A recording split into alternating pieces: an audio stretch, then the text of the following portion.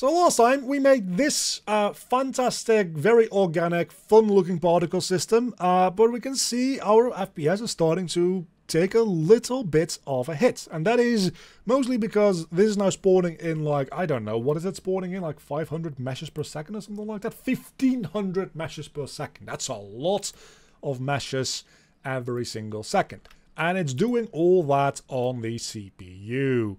So that's not ideal. So what we can do is we can go up in here into the properties and we can change the sim target from a CPU sim to a GPU compute sim. And immediately it runs so much smoother. But there's a few little issues with this. And that is to do with the fact that, and I'm probably not going to make a specific video about this, but if you simulate something on the CPU, you can have collision. Because things that happen on the CPU are like physically present in the world. It can have interaction with things that are also physically present in the world, such as colliders. GPU particles aren't physically present in the world, they are just being rendered there by the GPU. The GPU doesn't know what is going on the CPU. All that the GPU does is it just takes in a bunch of data, calculates a lot of very tiny things very fast, and pushes out pixels to your screen. GPUs don't do collision, they don't do like a lot of logic, they just are really, really good for rendering. So if you have something that's complex to simulate or complex to render in and of itself, this is messing up a little bit, GPU particles might be necessary. But there's a couple of issues. Because these only are kind of like another layer rendered on top of the actual game world, almost. It's not quite how it works, but almost. They will only be able to be visible within a certain bound. Which is to say, because they're not physically present in the world, the GPU needs to know when to simulate and when to render these things. Because it has no idea where they physically exist inside of the world, otherwise. So here we can calculate bounce mode, and we can set that to dynamic. And usually that's actually pretty good. So let's take this Niagara emitter that we've been using, and we can actually just immediately create a system out of it. And if we put this into the world, it will start spawning in our particles, which is absolutely fantastic. It's also a little bit bigger than I initially anticipated. But you might be able to see if we go up against the edge and the origin point of our particle system is properly off screen, it just stops rendering it altogether, which is not ideal, right? Especially for things that are big like this, that can be a real issue. So a way to combat that is, instead of using dynamic, we can use a programmable or a fixed bounce. And fixed bounce, you can just say, okay, within 100 by 100 by 100 units in this case, in all directions, that also, as long as any of this bounding box is on screen, render these particles, which extends that rendering quite far. So if we can just say, hey, we just want to render this if anything within 1000 units of the origin point of this actor is in view. Now we should be able to see that it will still disappear, but it will disappear a fair bit later of our screen. Like at some point it will. We've actually kind of done it. There we go. It disappears, but it disappears a fair bit later. So that does come with, of course, computing cost, because having that fixed bound means that it's also going to be potentially rendering unnecessarily when it doesn't always need to be rendering a lot of the time. So if we just switch this back to CPU, you can see that it can just have like the dynamic bounce. Now the CPU dynamic bounds are by no means infallible. You can still make your particles like disappear if you like move away far enough from the emitter and look at like a weird angle away from it. You can see that they still do disappear, but it's a lot more robust on the CPU than it is on the GPU. But that's not even the biggest thing with the GPU and CPU difference. The biggest difference between GPU and CPU particles is that CPU particles have the possibility to have collision. Of course, that is quite expensive because there's a lot of collisions happening here. So let's actually decrease the spawn rate here back to like 500 since we're doing this on the CPU. And in particle update, we're going to put in collision. Now, we can say our CPU collision type can be either ray traced or analytics planes. For the most part, ray traced is a little bit more expensive, I believe, but more accurate.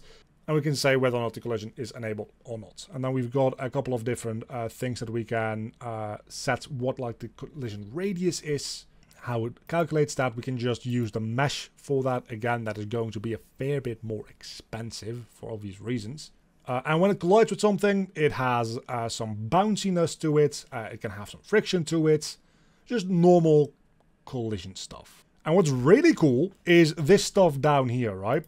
You can say when you collide with something, you can advance the age of your particle by a certain amount. So particles that collide with walls will die quicker than particles that are just floating in midair. That's quite cool. Anyway, now that we have the collisions enabled here, you will be able to see that no longer do these particles move through everything.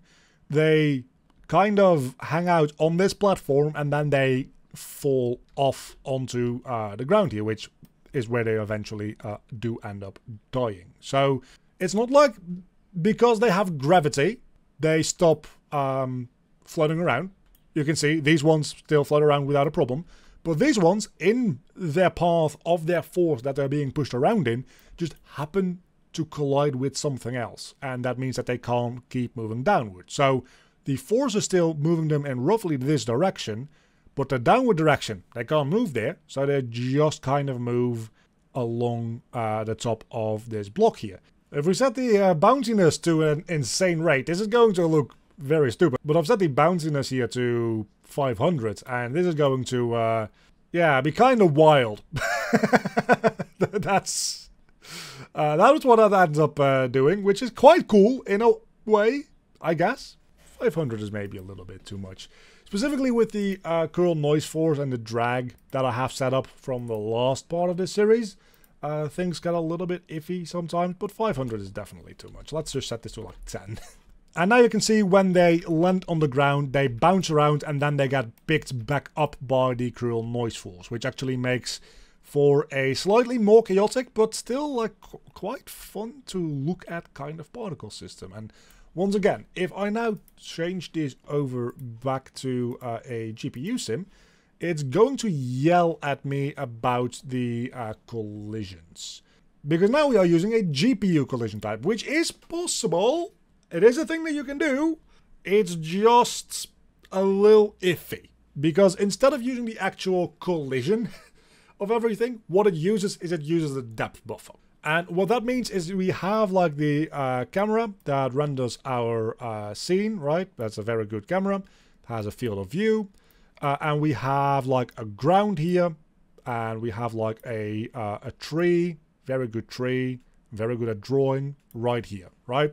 The camera just renders those pixels to the screen with like the perspective and everything like that, but it is also aware of how far every single like pixel on your screen is away from the camera. So it knows this tree is closer to the camera than this piece of ground. So it can use that, because if it sees, hey, this particle is at the same depth as this tree, that means that they're colliding. So I can calculate collision off of that, and I can like bounce them off of that, and that works for the most part, except that with a CPU simulation, it uses the actual colliders here, so it collides all over the place. And what that can do, what a GPU particle can't do, is collide from this direction. Because all a GPU particle can do is use the depth buffer of every single pixel that it can see. It can't calculate things that it cannot see, because it's being done on a GPU. This is the huge thing about collision with GPU and CPU. Now, we also have distance fields which work similarly. It just checks whether or not a particle is close to a mesh that is emitting a distance field, and it'll bounce off of that. That works a little bit more smoothly than the depth buffer, I believe. It does have an experimental ray tracing GPU option, which in theory, I believe this is supposed to negate the issue with the depth buffer method, in that this will be able to ray trace on the GPU and fix the like occlusion issue. But it is experimental, so it is probably also prone to breaking. Maybe in the future, if you're watching this like a year from now, this will have been fully developed and everything works perfectly, at which point there's going to be increasingly little reason to simulate on the CPU, but for now there's definitely still a lot of reason to simulate things on the CPU. So for the most part, rule of thumb, lots of particles means GPU, accurate particles means CPU. And that's the difference between GPU particles and CPU particles. And this curl noise force is still just very satisfying to look at. I can look at this all day. But we won't, because this is the end of this episode. Next time, we're going to be talking about some more fun stuff again. See you then.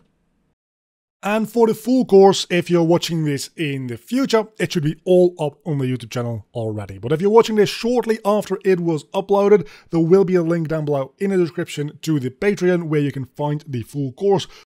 And a very big thank you to all of my Patreons. You can see them on screen right now. If you want to help out supporting the channel, there's a link down below in the description to the Patreon page. A huge thank you to my Cave Student tier supporters, Earl Monseval Erno, and my Cave Digger tier supporters, Sir J. Thomas,